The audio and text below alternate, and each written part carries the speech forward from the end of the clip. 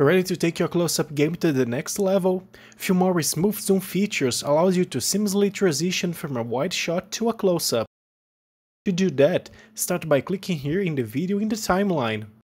Now, this section appears and simply begin by clicking here at these diamonds. By doing that, we create a keyframe, in other words, a start point to the zoom.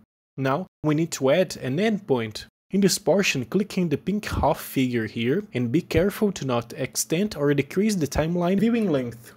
Now, go to the part you think is most suitable to finish the transition.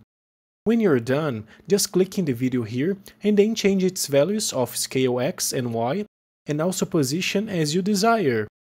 As you can see, the keyframes here were automatically added to complete the transition. Now, I advance a little bit more the video in the timeline and then click on the diamonds again to create another starting point. Now, I'll go here to the end of the video and simply press this reset icon of the scale and position.